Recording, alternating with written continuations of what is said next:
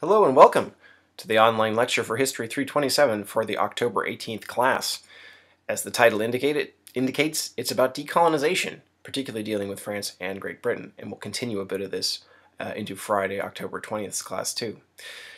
And it's finally time for us to turn to decolonization and its impact on European societies and its role really in the post-war settlements. We've seen the impact of the creation of welfare states in the West, the Cold War settlement, the American involvement in Europe, not just politically, but also in sort of driving a particular kind of consumer culture. And decolonization has to be now finally integrated into that story. And what's ironic is that neither France nor Britain anticipated that decolonization would happen so rapidly and so extensively in the immediate wake of World War II. Both the British and the French seemed bound to hold on to their empires. But the reality is that France and Britain and the lesser colonial powers, who I'll deal with on Friday, Belgium, the Netherlands, Portugal's an exception actually, but certainly Belgium and the Netherlands, all of those countries are forced to give up their imperial aspirations by the mid-1960s. And this is actually part of a process of economic modernization and political reorientation that goes along with what we've already been seeing in terms of the creation of welfare states, democracies, and the rise of consumer culture.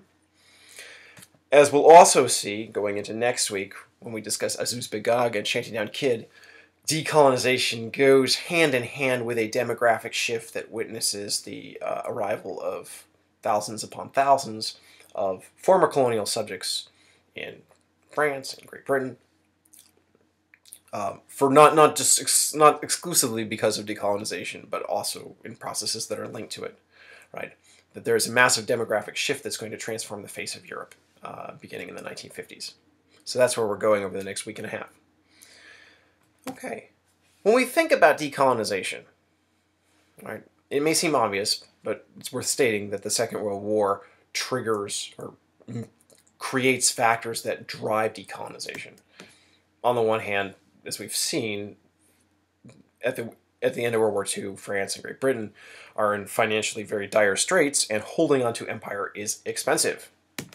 Moreover, the war had given ammunition to a lot of groups to challenge the very basis for empire. What do I mean? Well, first of all, the Japanese success in Southeast Asia against the Europeans, of course, and the Americans too, although to a lesser extent, but certainly their success against the French and the British and the Dutch really made the whole myth of European superiority, racial superiority, which had been part of colonialism for several decades, if not a century, it made that seem like the lie that it was. In addition, the Japanese occupation of places like Indonesia and Southeast Asia and what is now Vietnam helped fuel the rise of nationalist groups, sometimes with communist overtones. Sometimes these groups resisted the Japanese, sometimes these groups worked hand in hand with the Japanese, but it bolstered the sort of fortunes of nationalist organizations in the places that the Japanese occupied. And finally, the dominant powers of the Cold War era were the United States and the Soviet Union, both of whom, at least on paper, were opposed to empire, were anti-colonial, for different reasons. The United States claimed that it was exporting democracy and it supported it around the world, even though, of course, it, as we know, that democracy kind of came with some strings attached, and you could argue that, American influence around the world, and particularly in South America, was a form of extending its own empire. Likewise, the Soviets made all sorts of noise about resisting colonialism, but of course the Soviet Union itself was kind of an empire in the way that it had been created. And the Soviets were certainly busy spreading their influence around the world after the war too. So their anti-colonialism was a useful rhetorical device that may not have actually been true in reality. But nonetheless, they were vocally hostile to the idea of empire, which you might think was a real impetus for decolonization. And yet, despite these factors, decolonization doesn't happen automatically because, why? Well, on the one hand, France and Great Britain at least some people in those places, are attached to the idea of empire. This is true for the Netherlands and Belgium too. There are also, in certain colonial places, white settlers who very much do not want to lose their privileges and their privileged status, which they think would happen with decolonization. And colonies, too, despite their heavy economic cost, are often, in the immediate years after 1945, seen in really fantasies by various people as a source of economic recovery. Like the resources of India will help the British recover. The resources of sub-Saharan Africa will help the French recover. Now, these are fantasies, but these justifications go along with the other kinds of forces that may make the French and the British more reluctant to decolonize. And so we'll see how that plays out. What I want to do here then is trace, in the interest of time, I want to focus on the process of decolonization for French and British colonies. And then on Friday, I'll talk about the Belgian Congo, I'll talk about Indonesia, and I'll talk briefly about Portugal. Not really. What also this will allow me to do is show a great film clip dealing with the Belgian Congo. Okay. In the French case, the process of decolonization was marked by two protracted wars, one in Indochina and one in Algeria, and a smoother process in sub-Saharan Africa that was characterized by the French sticking around, really, even though they formally were no longer in control. What can we say about Indochina, which is the territory, the part of the world that is now comprised of Vietnam, Laos, and Cambodia? Well, the French, after World War II, come back into Indochina, which had been their colony beforehand, despite the fact that they'd been kicked out by the Japanese during the war. The French return to the dismay of many people, but war does break out fairly quickly between the French and the followers and the Viet Minh, the group led by Ho Chi Minh, who was a communist, also a Vietnamese nationalist, who had kind of come through the ranks of the French Communist Party. He'd studied for a time in Paris, but now by this point he was back in Vietnam. So war breaks out in June 1946. The French strategy is to try to win the war militarily by controlling urban enclaves like Hanoi and Saigon, trying to build up local support for the former emperor of Annam, who was a man named Bao Dai, as part of a Vietnamese nationalist coalition, right? So trying to prop up local elites who were loyal to France, and a lot of begging the United States for financial aid. Overall, the French economy could not have sustained the war in Indochina without significant American help, which really ramps up after 1950. And you would think, why after 1950? Well, the Korean War breaks out in 1950, and the Korean War changes the thinking of American military planners because it makes it seem like there is some sort of global communist conspiracy, or strategy rather, in Asia. And so, from the American point of view, it becomes much more important to support the French in their fight against the Viet Minh. And the Americans also put pressure on the French to try to win the war militarily. That leads to disastrous results, really. The French military attempts to, quote, win the war militarily up in the northwest portion of Vietnam, in a place called Dien Bien Phu. It's a very steep valley. The French paratroop in, and the idea here is that they're trying to lure the Viet Minh out into open battle because they think that they will be able to crush them that way. The Viet Minh surreptitiously bring in all sorts of heavy artillery over through the mountains, through the forests, and then very quickly wipe out the French garrison at Dien Bien Phu. It's a siege that lasts about 2 months. In the end, 3,000 French troops, and as I'll point out later, most of these people are not actually French. Most of them are actually African soldiers or Vietnamese auxiliaries. 3,000 of them are killed. The Viet Minh lose maybe 10,000. But this is certainly a huge defeat. France is forced to surrender here. And it triggers a round of negotiations that lead to the so-called Geneva Agreements in 1954, which partition Vietnam into a communist north and a nationalist south at the 17th parallel. So the war in Indochina, which lasts, well, at least this portion of the war in Indochina, because of, as we know, it's going to continue, Lasts about 8 years, and it is certainly a catastrophe that confirms France's global demotion as a great power, if you will. Um, but here's the thing: the costs of the war in Indochina for the French are pretty remote. About 20,000 French soldiers die, 50,000 more French colonial soldiers who were fighting for the French die, mostly Africans. And it killed 200,000 Vietnamese during this portion of the war. So, on the one hand, the costs sort of for the white French back home are kind of limited. And the fact of the matter is that Indochina is not a colony where there are lots of white settlers. And so the sort of the impact of Indochina is pretty muted.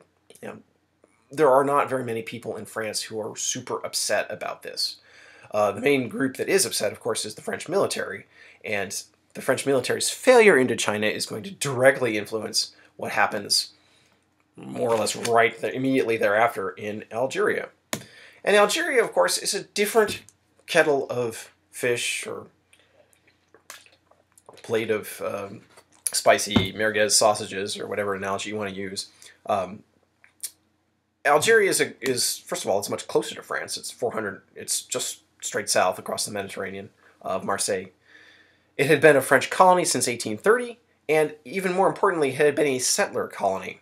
It was really the only French colony where there was a substantial European presence, about 1 million by 1945.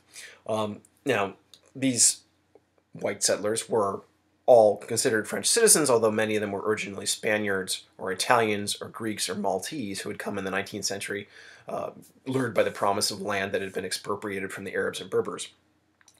Algeria was treated as an administrative extension of France. It was legally one of the parts of France, 3 départements, as they would say. And European settlers in France, and Europeans in Algeria, had full civil rights. Voted in elections, sent delegates to parliament, etc. As you can probably imagine, the Arab and Berber residents of Algeria were not full citizens at all. In fact, very few of them had any kind of citizenship status, and if they did it, it was because they had gone through French schools and in many cases had renounced Islam.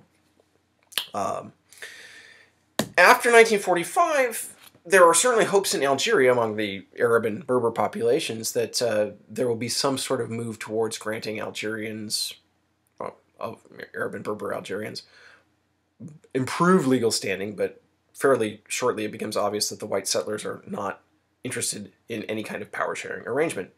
And so the growing sentiment amongst native Algerians is that collaboration, that trying to work within the system, is just not going to work. And in fact, what it gives rise to is a much more aggressively nationalist organization, the Front de Libération Nationale, the FLN, which basically, led by Algerian Arab nationalists, that opens a guerrilla war against France starting in late 1954, trying to attack French civilian targets, among other things, trying to radicalize public opinion and trying to really galvanize a French response to ramp up the war.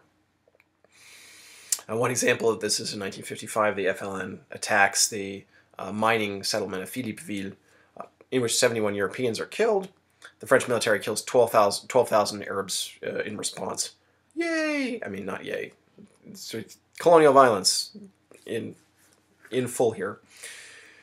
Perhaps the even more dramatic, most dramatic example of this is not what the slide says here, but is the wave of bombing attacks that happened in late September 1956. The FLN sets off a series of bombs in sort of public locations in Algiers, the Air France counter, a popular bar, that actually only kill 3 people, but are hugely provocative. And this is, by the way, the main thrust of the movie, The Battle of Algiers, if you've happened to have seen that. And now Paris, the government back home in Paris, is in a sort of a tight squat. It's between the demands of the insurgents, the FLN, who want some sort of Algerian independence, and the white settlers who don't want any concessions at all. The strategy that evolves in the short term of the French military is to try to defeat the FLN by force. French military strategy is basically to try to crush the rebellion and then force the settlers to make some concessions. So the war escalates. The French send in paratroopers. The military resorts to torture to try to figure out who's running the show among the FLN. And for a short while, the French military basically drives the violence out of the major cities, and the FLN is forced to take refuge in the countryside. But this really provokes a crisis back home in France. A lot of people are very upset that the military is resorting to torture. And wonder what this means for the French Republican, small r, Republican values and democracy. Meanwhile, of course, the settlers in Algeria and their sort of representatives are, vocally arguing that there should never be compromise with the Algerians. And for reasons that are a little complicated and hard to explain in like 10 seconds, there's sort of a real threat that a faction of the army that is sort of loyal to the Algerian settlers might actually stage a coup, and there's a brief invasion of Corsica by some soldiers, actually. And what this triggers is a crisis back in Paris. Charles de Gaulle, who we'll talk in more detail about on Friday, who's been really in political exile since 1946, is seen as maybe the only figure in France with enough authority to get the settlers, well, basically to win the war and maybe talk some sense into the settlers. And basically, he's the figure who's acceptable to the settlers because he's seen by them as someone who they think will defend French Algeria. So de Gaulle is invited back to sort of create a coalition right at the beginning of June 1958. And he immediately flies to Algiers on June 4th, where he addresses a mass crowd, mostly of white settlers. And he says, among other things, Algerians of both genders, "Je vous ai compris." I have understood you. But quite tellingly, he does not actually spell out what he has understood. And so he leaves the white settlers in Algeria thinking that he is on their side. He also gives some hope, I think, to the other groups in Algeria that he might be somewhat of an honest broker. More than anything else, even though Charles de Gaulle is sort of an old imperialist at heart, he is also very pragmatic. He doesn't like disorder.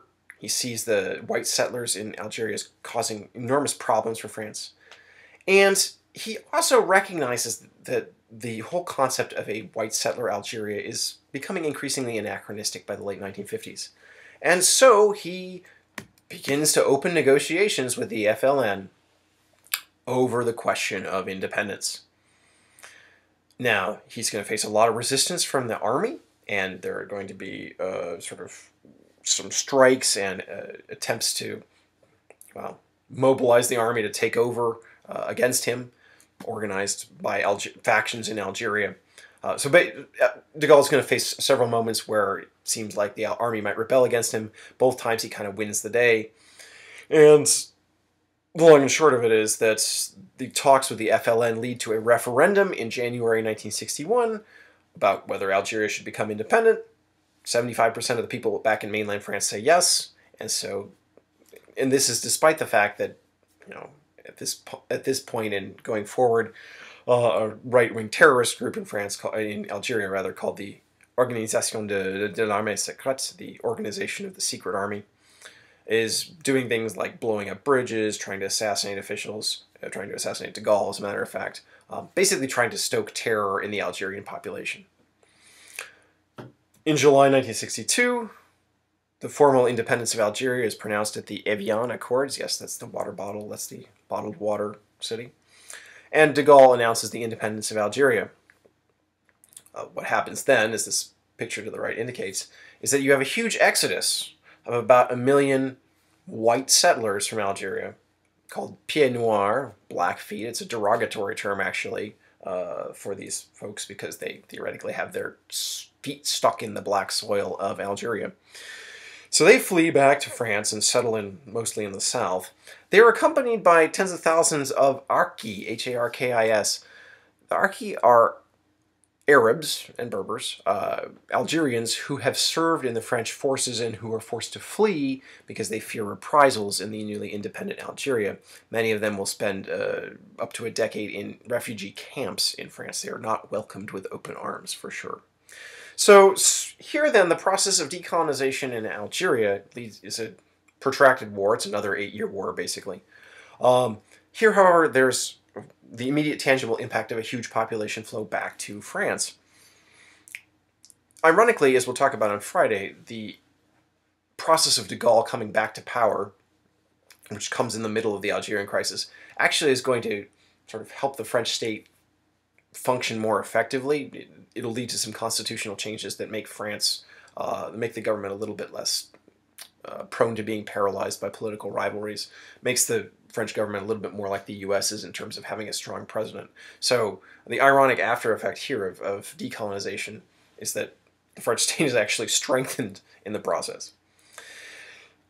Final point about at least the French experience, at least for our purposes here, is that in contrast to the two wars, the war in Indochina and the war in Algeria, in the early 1960s, the French quietly sort of devolved power in their sub-Saharan colonies, so places like Ivory Coast and Senegal.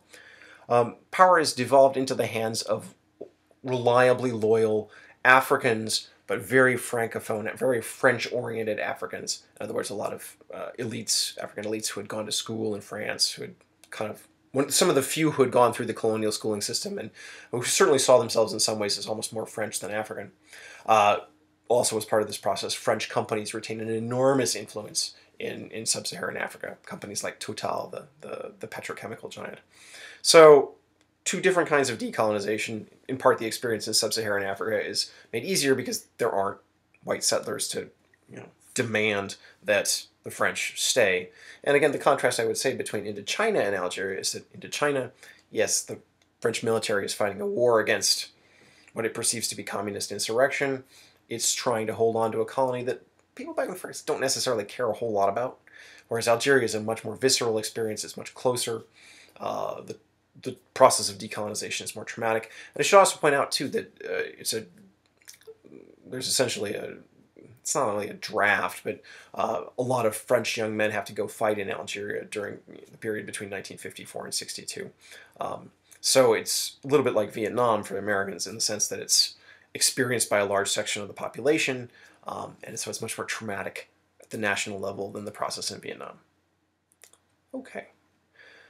Let's turn to the process of decolonization for the British, at least, which is marked by fewer, well, there isn't the same sort of wide-scale war or sort of wars of decolonization as there are in the French examples, although there's certainly plenty of violence. In the case of India, here decolonization is driven by financial difficulties. As we've all seen, the Labour government after 1945 is desperate to try to implement its domestic program, and empire is a big problem. So sort of somewhat unwillingly, Labour is forced to accelerate the process of decolonizing in India and also in Palestine, which I'll mention again in a second. And in part, it's a little easier to go through this process in India because there are fully formed institutions and political parties here, Indian elite, South Asian elites, who have been clamoring for independence for quite some time, and so the British realize that basically they're better off decolonizing at this point and turning power over to these folks. However, of course, the situation in India is complicated by the rivalry between the two main factions, between the Congress Party, which is mainly Hindu, led by Jawaharlal Nehru and Mohandas Gandhi, and the Muslim League, led by Muhammad Ali Jinnah. Jinnah argued that Britain needed to allow India's Muslims their own state, which of course is going to become Pakistan. With mounting violence between, mostly religious violence between Hindus and Muslims, the British speed up the process of what's called transferring power to the native elites, but also in a process of partitioning the former British Raj into India and then a West and East Pakistan. East Pakistan is going to become Bangladesh after a little war in the 1970s. The process of partition, August 15th, 1947, triggers immediate huge population flows. About 9 million Muslims from other parts of India flow into West and East Pakistan, and Hindus go the other way from what is now West and East Pakistan into India proper. And hundreds of thousands, if not up to 1 million, people die in this process.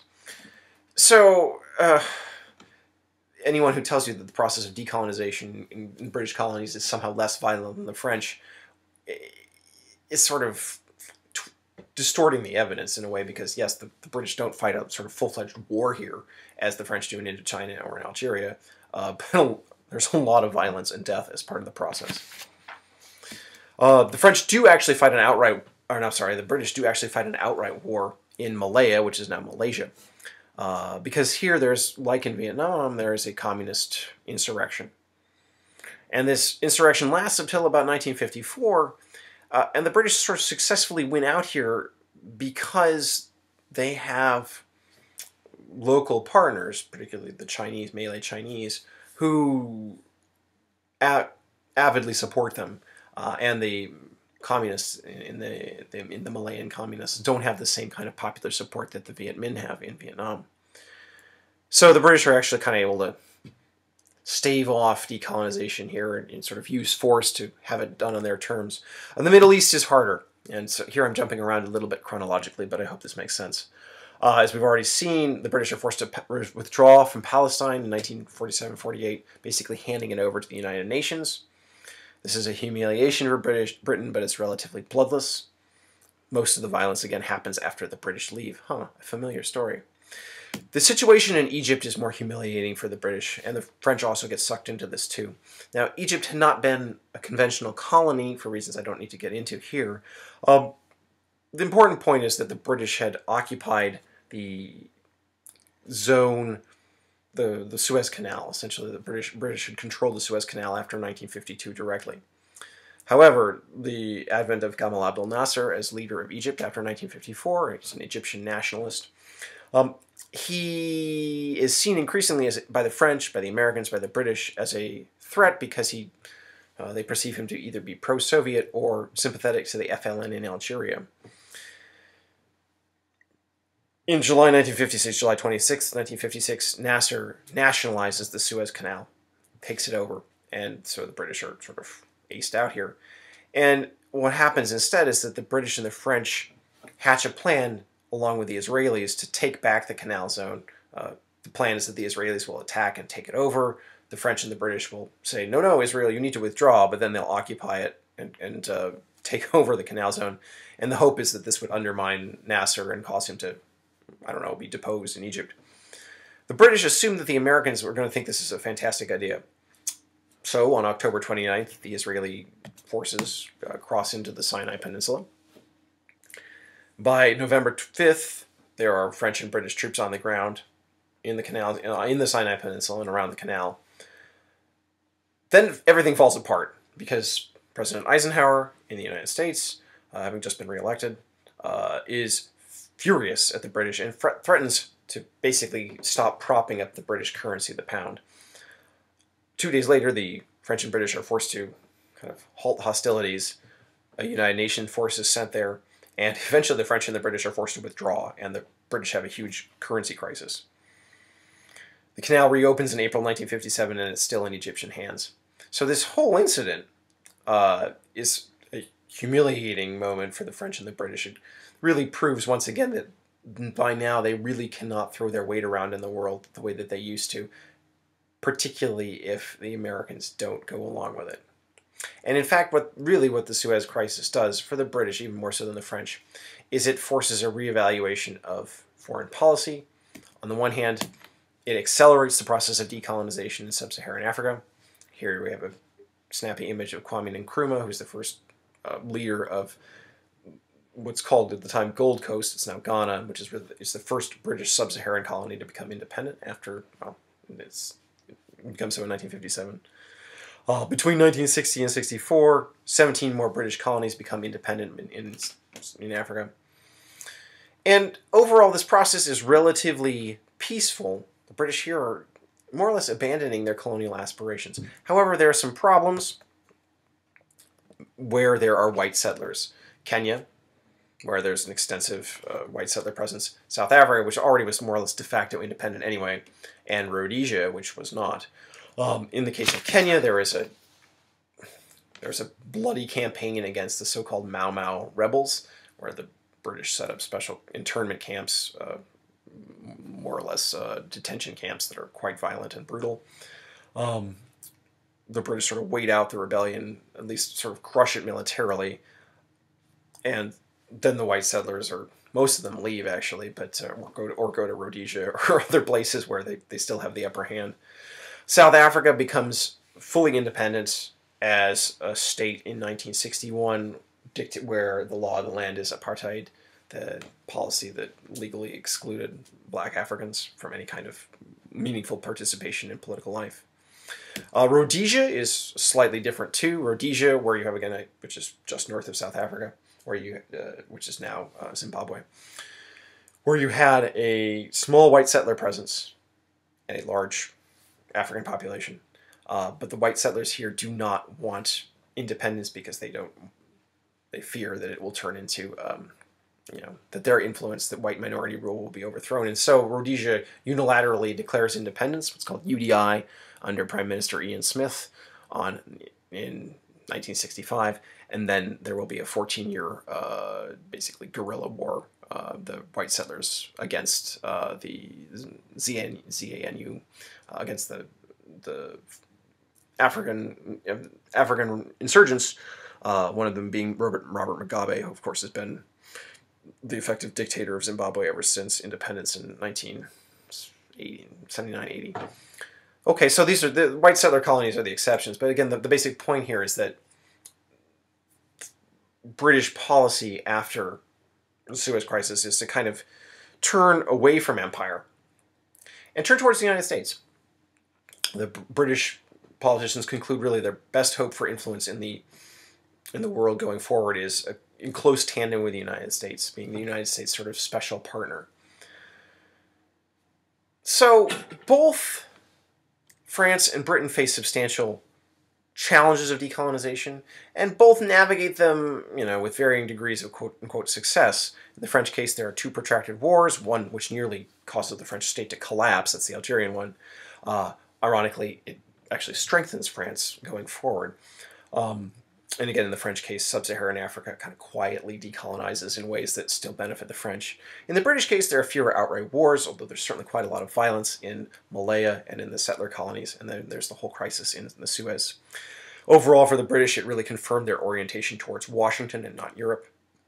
And in both cases, decolonization frees up resources for economic modernization and growth, and it is paralleled by huge population flows back to the mainland. Not simply white settlers going back to France, say in the case of Algeria, but even before decolonization happens, lots of flows of single men to go work in France from the former colonies.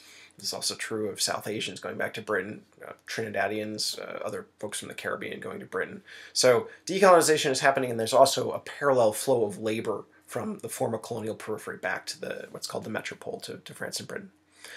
Okay, I'm going to leave it there. We'll pick up with some of the other cases of decolonization on Friday, and I'll also think in a little more detail about the impact of Charles de Gaulle. But I do want you to answer one question for me. Please send me an email that in a sentence or two explains why the process of decolonization in Algeria was so violent.